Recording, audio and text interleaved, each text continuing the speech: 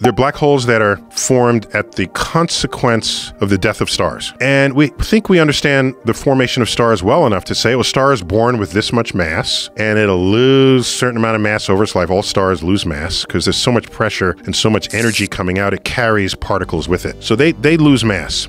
The sun is losing mass. It's called the solar wind. So everybody loses mass out there. The question is, at what rate are you losing mass? Is it a lot compared to your total mass? Is it small? Very high mass stars are not especially stable objects. They remain stars for 100,000, at most 1 million years, and they'll explode and become a supernova. If you're more massive than that, they will not explode because the gravity is so strong that it cannot explode against the strength of the gravity, and it collapses into a black hole.